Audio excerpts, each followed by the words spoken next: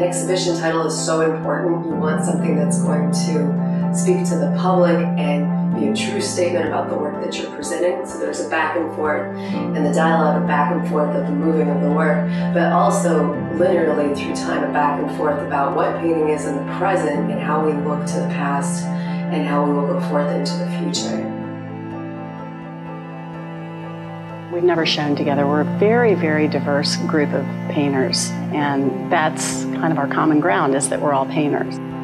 I want every square inch of the painting to be as important as any other square inch. And I also want you to see something and know really what it is, but at the same time, when you look harder, realize it's really just paint.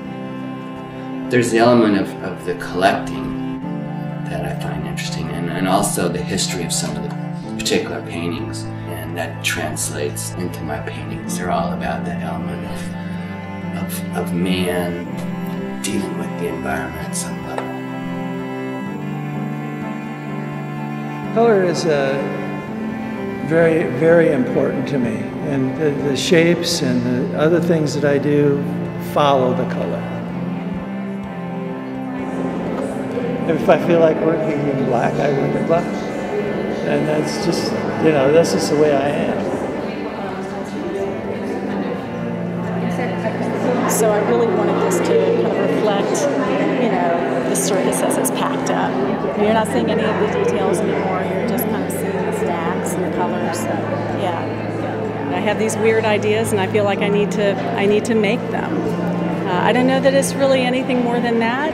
You know, I just can be driving along, and suddenly this kind of weird idea comes to me, and then I have to see it through. That's all there is to it. I had it in my head that I wanted to try to be as a director. One of the things I wanted to also respond to was, because I am an on-site plein air painter, is to paint something from their campus. And they have these amazing banyan trees, and I'm doing a 15-panel, 20 by 14 foot tall conglomerate piece of multiple views of two of their main banyan trees on the property. So that's what the piece behind me is. It's a on-site plein air painting that was done over the course of essentially about 2 weeks.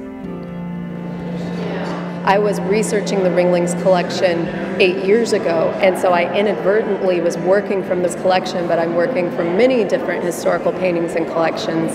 And so when I found out we were showing here, it was a really pleasant surprise to find out that I was working with paintings of great renown and prestige that were already here.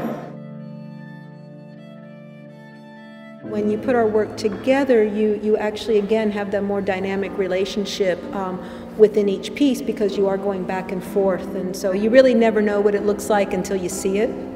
And so when we saw it, we have to say we thought we outdid ourselves this time.